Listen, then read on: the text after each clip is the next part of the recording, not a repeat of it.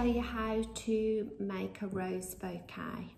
Things you need: 8 roses, some secateurs, a small vase or mason jar, and some scissors.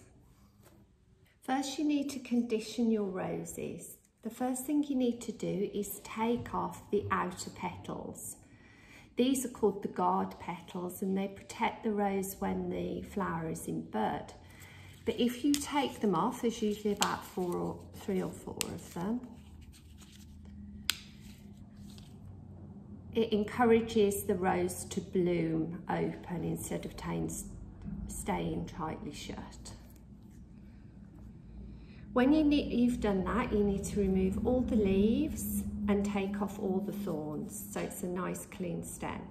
Next, we need to make the bouquet.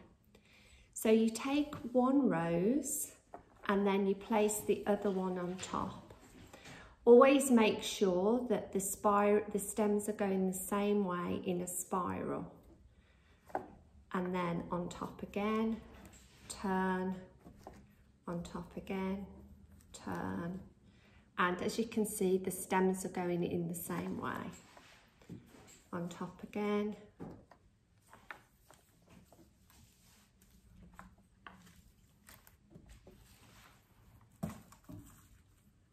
Until you have a little bunch of roses. Then you need to tie the flowers at the tying point, which is where you have your hand wave twisted it round.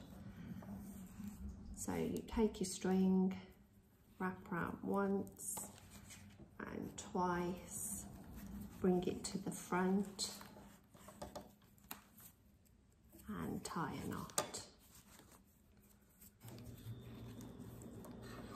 And cut off the string. Take your vase and measure the flowers against the vase. So I need to cut mine off around there.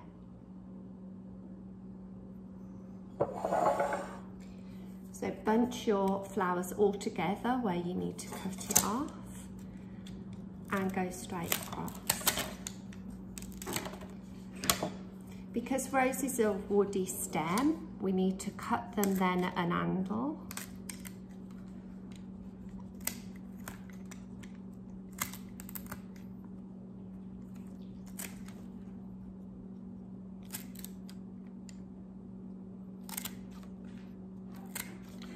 And then go into the rose right through the middle of the stem, about 1 centimetre. And there you have a hand-tied bouquet of roses.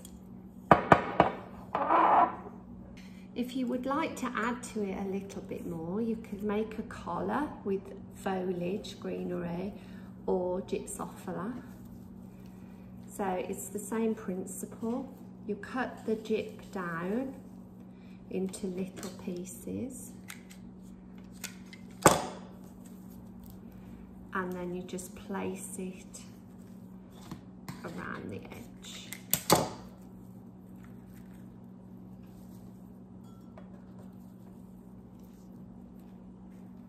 And there you have a rose bouquet with gypsophila.